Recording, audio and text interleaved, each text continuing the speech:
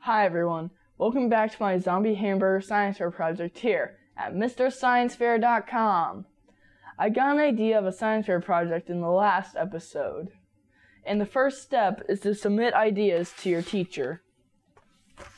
Luckily, my idea of testing hamburger decomposition was approved because it sounded really cool.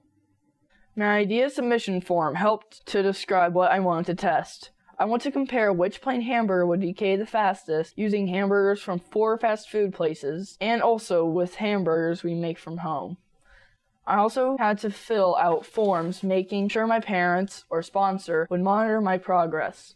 There are lots of forms to this process.